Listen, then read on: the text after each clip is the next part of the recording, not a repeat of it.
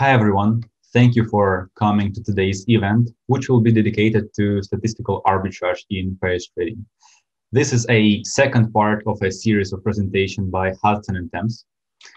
To start off, who we are as Hudson and Thames, if you don't know already, we are a software company, and what we do is we're building Python packages for quantitative finance. Currently, this is our products that we have, which are all Python packages. So ArbitrageLab, MLFinLab, and PortfolioLab.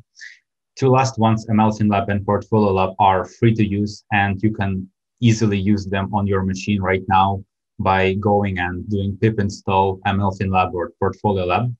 The ArbitrageLab is paid on a monthly basis. You can find out on our webpage. All these libraries, they're solving different problems and are dedicated to different parts of quantitative finance. So MLFinLab is situated around machine learning tools. PortfolioLab includes all the tools that you might need in regards to portfolio optimization. And the ArbitrageLab is one of the latest libraries, and it's dedicated to statistical arbitrage and pairs trading. Actually, all the presentations that are going to be today, so I'll start and then three researchers will continue on with the presentations. All these tools are present in the ArbitrageLab package, so I encourage you to go and check it out. We are also, as Hudson and Thames, running the apprenticeship program. Actually, just now we've finished the present cohort of apprenticeship students. They are three students that joined us as researchers. Why would you be interested in this? Well, because you'll be going through the process of analyzing literature, building ideas from scratch, making it in a form of production level code, writing documentation, supporting blog posts, supporting notebooks, and doing presentations such as what we're going to be doing today. This is an online full program that is about 2 to 3 months long, and it includes all the stages of software development that we do in Hudson and Thames, starting from literature analysis and prototype building, finishing up by releasing a production level code that is really high graded. What is the plan for today's event? So we are presenting you these 5 separate presentations today. Each one will take approximately 25 to 30 minutes. And after them, there'll be 5 minutes dedicated sections for questions and answers. I ask you to please keep your questions till the end of each presentation, not to interrupt the speakers. If you didn't see already our previous presentation series, we had the following presentations there. So distance approach, co-integration approach, basic copula strategy, and machine learning for pair selection. If you didn't check them out, they're on our YouTube channel, and by now they should be uploaded there. So we encourage you to go and check them. And there also should be links with the slides for those presentations if you'd like to study them more carefully. But the plan for today is, first, I'll present you with the PCA approach in pairs trading. Then I'll give the word to Hansen, who will present first variations in the mispricing index trading strategy, which is an addition to his previous presentation on basic copula strategy. And he will also present the introduction to Vine copula, which is a great concept, and I really encourage you to have a look at it. Then we'll have a 10-minute break because this session is going to be quite long, so you would have some rest. Next, after the break, there will be a presentation by Yifeng on identifying sparse mean reverting portfolios. And finally, we'll finish with Aaron presenting on machine learning in pairs trading. So a quick word about me. My name is Illya Barziy, and I am a quantitative research team lead at Hudson and Thames. I'm holding Master in Science in Computer Science and Econometrics from the University of Warsaw.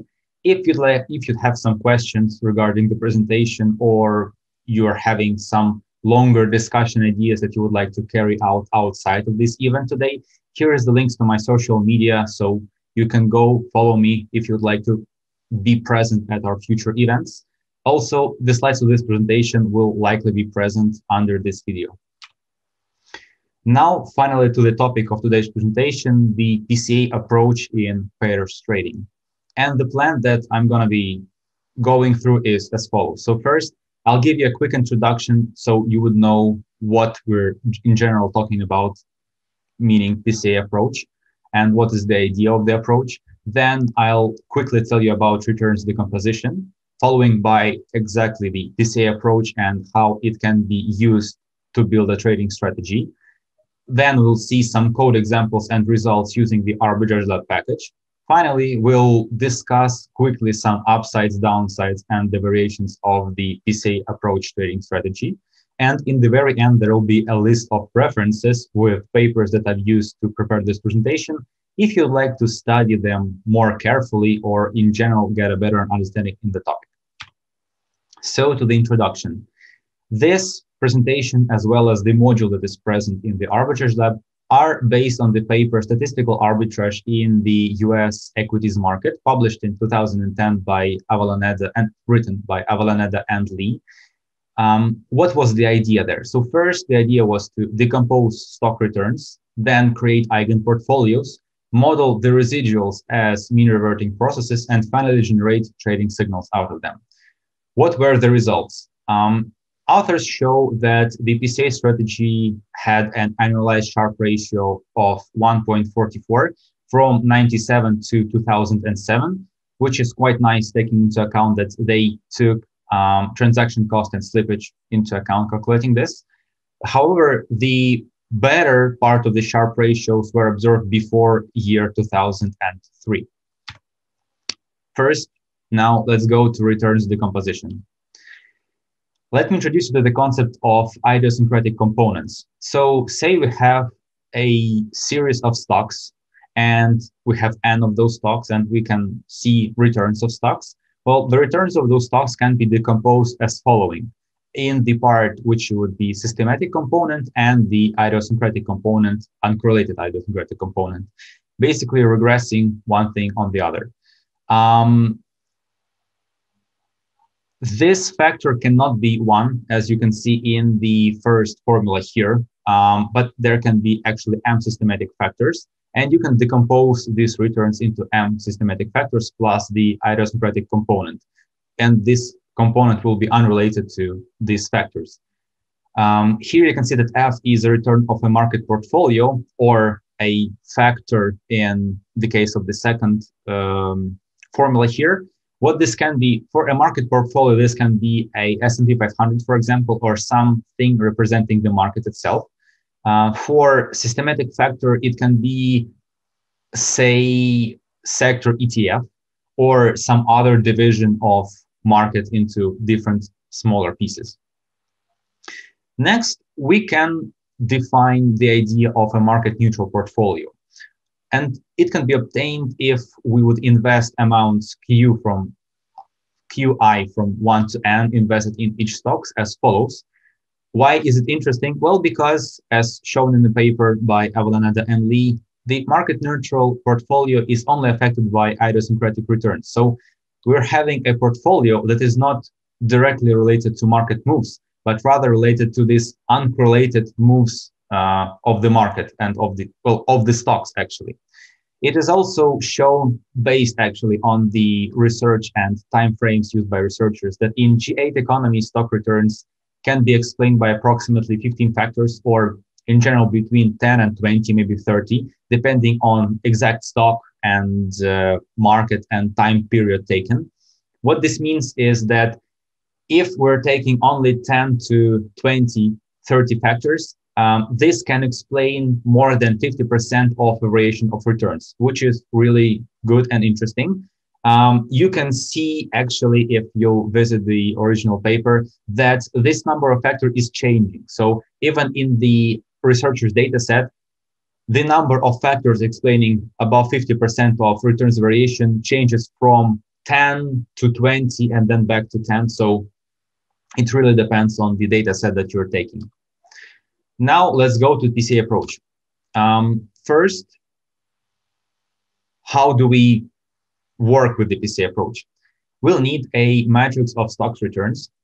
This formula just basically shows us that we need to have a matrix of daily returns in time. This can also be not daily, but the authors use daily returns. And this is basically looking at n stocks returns, m days back in history. So not the prices, but returns.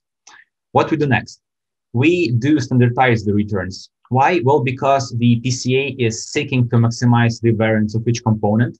And if we will put unstandardized data inside, so the data and the different variables in the data will have different variation bounds, the output will not be that good. The standardization procedure is rather simple. So using these formulas here, basically taking from returns their mean value and then dividing by the historical standard deviation, we're being able to get the standardized returns as example here on the table. Next, we can build the correlation matrix from these standardized returns. And this is a standard formula for obtaining a correlation matrix. From this correlation matrix, we can get the eigenvalues and eigenvectors. And we can get, well, n of them. In this case, we're ordering the eigenvalues in the decreasing order, as you can see here, and we have the corresponding eigenvectors. In this case, we can pick the number of eigenvalues and eigenvectors that we're going to be using in the PCA approach. So as you remember back in the previous slides, we had the number of factors m. So here, if we, for example, decide to keep m 15 factors, we would only take top, like biggest 15 eigenvalues and the corresponding eigenvectors. If we'd like to have this number varying from time to time, well, we'll be basically taking that number of eigenvalues and the corresponding eigenvectors. Now to the creation of the eigenportfolios. For each index j, we can create the eigenportfolio, which is a set of weights. And these weights are, as you can see here, vi, which are values of, values in the eigenvectors, divided by historical deviations that we calculated back when normalizing the data, standardizing the data. And by multiplying these weights by actually returns of our stocks, we can have the eigenportfolio return.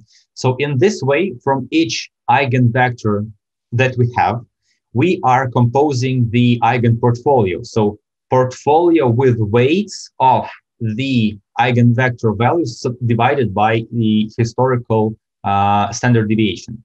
Therefore, we're getting this m, say, 15 eigenportfolios.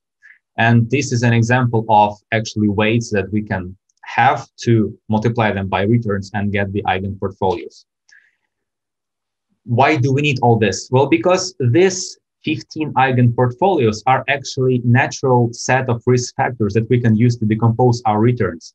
If you remember in the beginning, I showed that we can decompose each stock returns by a static component and idiosyncratic component. So in this case, these F that are factors, instead of factors, we're using the, eigenportfolios. And we're being able for each stock to get a modeled idiosyncratic component by taking the return value minus the sum of weighted eigenportfolios right here with the respective beta coefficient. So the idea here is that we're being able to get a model of the idiosyncratic component, so portfolio that is unrelated to direct market moves from each stock using this set of eigenportfolios that we've just created. And keep in mind that this is possible for each stock that we have. So say we have a universe of 100 stocks that we're taking into account. For each stock, we can have this small idiosyncratic component that we're modeling. Now, how do we change this idea into a trading strategy? I'm omitting some of the math here, actually, and if you'd like to have a deeper understanding of what's going on, I encourage you to look at the original paper. But basically what we do is, remember we have these idiosyncratic components that we're modeling that are unrelated to general market moves. Well, we can write them down using these models here. First, the idiosyncratic component can be decomposed into a drift parameter right here, alpha dt, and another part, which is dxit. And the other dxit can be written down as an Ornstein-Uhlenbeck process. Here you can see some parameters. So alpha drift, K here, sigma here, and M here.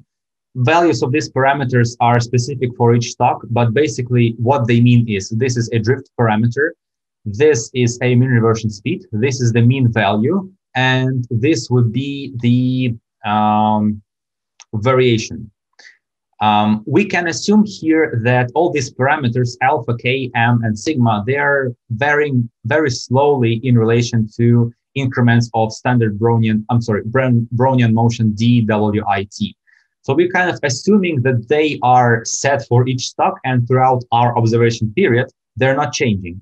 The authors use these observation period window as 60 days, but they only make this assumption, and this is important, for the stocks, so the modeled idiosyncratic component of stocks with high mean reversion speed, K, and it's rejected for other stocks. So what this means is we're looking at all stocks modeled idiosyncratic component.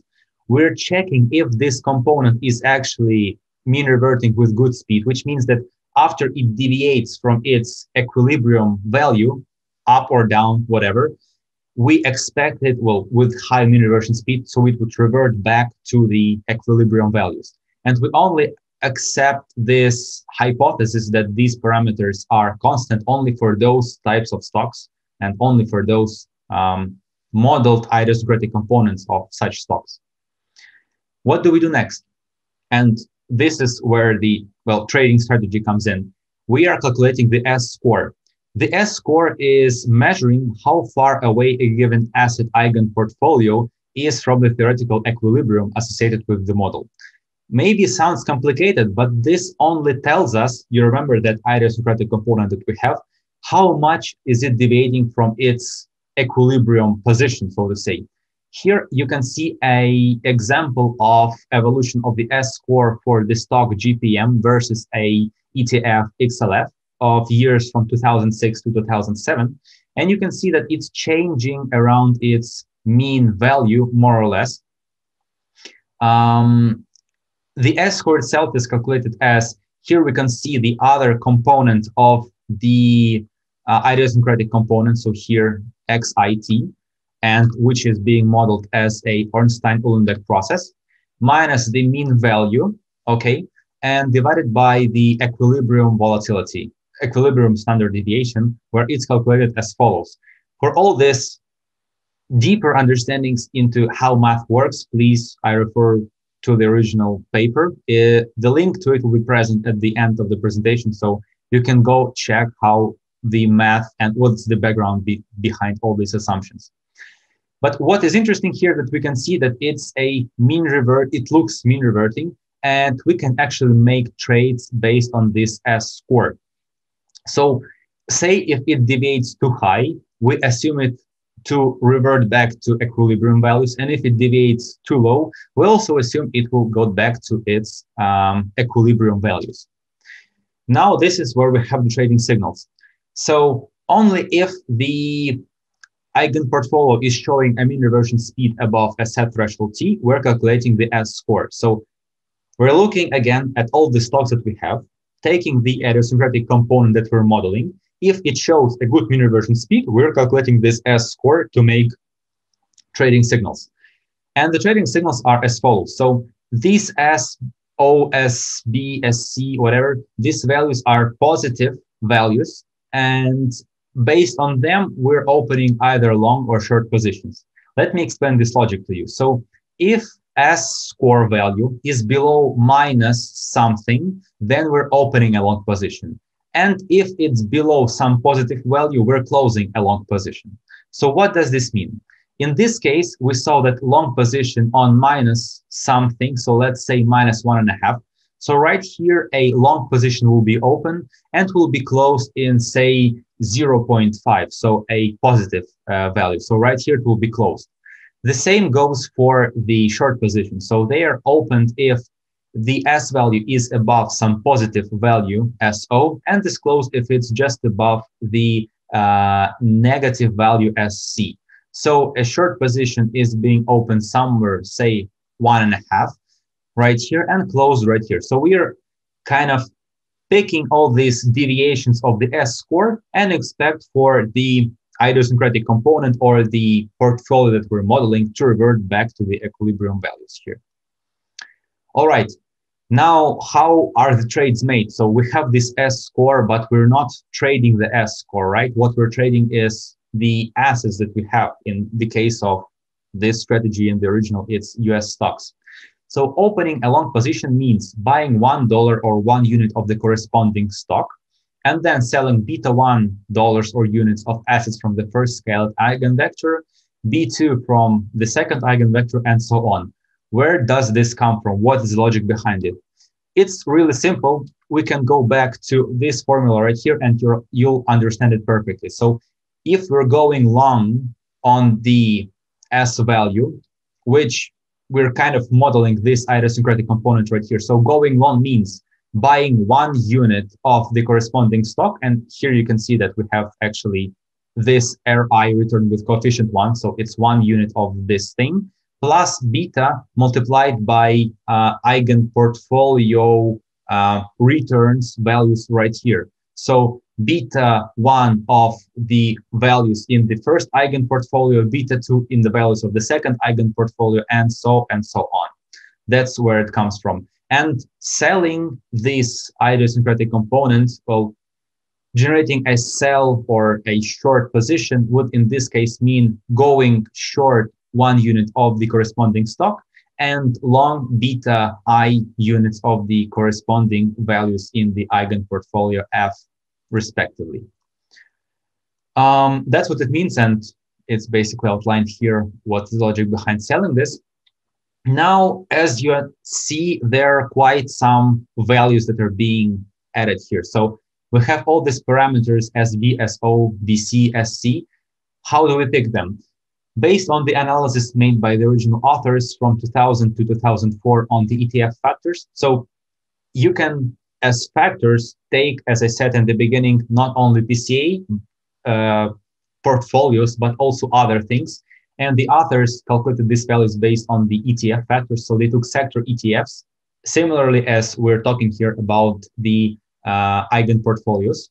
And the optimal values that they found to be is opening positions for buy and sell 1.25 and closing positions at 0.75 and 0.5. So how would this look, for example, for buying? This would mean that in minus 1.25, we're opening, at a plus 0.75, we're closing, which means that we're opening here at minus 1.25 right here, for example, and closing back here at 0.75. So you get the logic behind all this. Again, the strategy rationale is here to open trades when the eigen portfolio that we have is showing a good mean reversion speed, and only then we're calculating the S score. And if we're getting a signal from the S score strategy, then we're having a trade to be open or to close a specific trade. The logic here is we think that we detected an anomalous movement in the idiosyncratic components, and we expect most of the assets in our portfolio to be near the equilibrium value. So we're closing trades when they're close to zero. And the closing values here are close to zero, actually. Now, with all these parameters, how was the strategy used in the original example? Data set used was US stocks that had at the moment of trade a capitalization of more than $1 billion. Why? Because authors tried to avoid a survivorship bias in this way. Estimation window to calculate the correlation matrix, as you remember, so we take the stocks returns and stocks M, big M, days back. We're calculating the returns for those stocks, then we're standardizing them, then we're building a correlation matrix, right?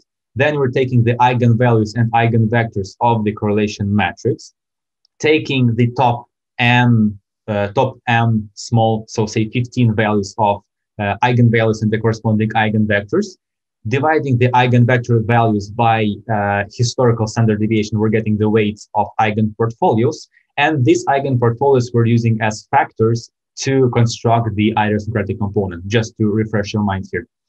So the estimation window for the correlation matrix is set to 1 year, actually 252 trading days. And the author said that there should be a balance here between taking too long periods. So this would mean having also irrelevant information in your data estimation. And too small one is not good as well, because it's worse for the estimation of the correlation matrix.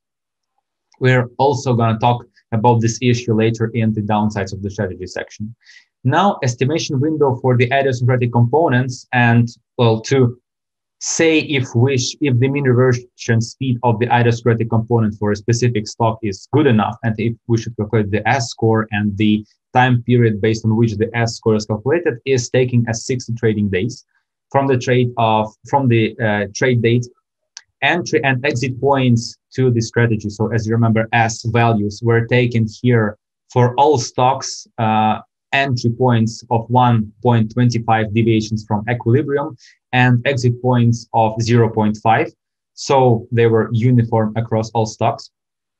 The original paper assumed that there is a slippage and transaction cost of 0.05% for slippage and 5 basis points per trade for transaction costs. Also, as I was saying, you should keep in mind that the variance explained by the PCA eigenvalues varies through time, which can be, in author's example, from 10 to 30 PCA factors, which means that from 10 to 30 PCA factors are explaining 50% of the variance of the returns of a given stock. Now that we understand the strategy, let's finally go and see how it works with some code examples and results. Here you can see a quick code snippet of the code code that is using the ArbitrageLab package. First, we're importing the packages. We're going to be using pandas, numpy, and just the ArbitrageLab package. Actually, only one class here, which is the PCA strategy. We're loading some data from our CSV file, which would be asset returns. We're calling the PCA strategy, and then only using this one function right here. So get signals. This does everything. So starting from return, standardization, correlation matrix, all this, it does that, and it returns you with signals. So what the signals are is, from the moment that we have the eigenvalues, right, at each stock, so say we have 100 stocks, at each time period, we're looking if from the past, say, 60 days, we have a good mean reversion speed for each stock's idiosyncratic component. If it's good, we're calculating the S score. And if the S score is deviating in one way or the other, we're opening a respectively buy or sell position. And the get signals merges all these signals. So on one time frame, you can have, for example, one trade being advised by the strategy. And on the other day, more stocks are showing, more idiosyncratic components are showing good mean reversion speeds. And you can get 10, for example, trade signals. So they are all combined. And what you're getting is this frame here with the weights that you should invest in each of the elements in your universe. So here, for example, say we have these 4 stocks. So each day we have the number of the amount that should be invested in each of these stocks. Also, if you would like to go step by step with this algorithm, there is no problem with that.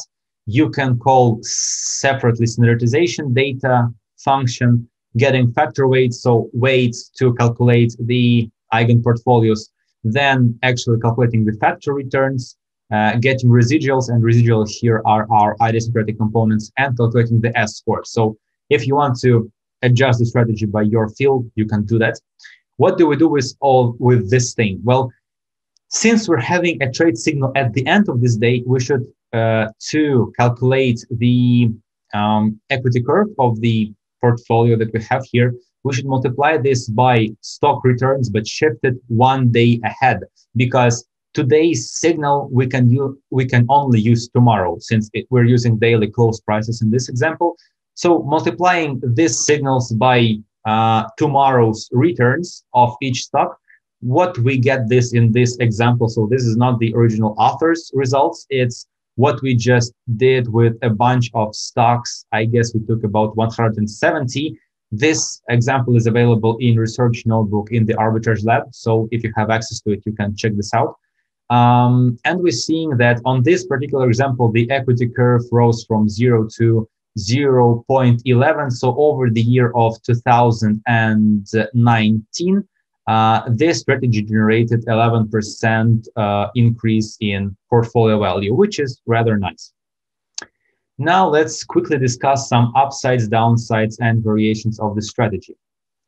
Quick upside. So first, this approach in the original form was trying to avoid data mining because it picked rather a big universe of stocks to pick from. So all the US stocks that are above 1 billion market capitalization.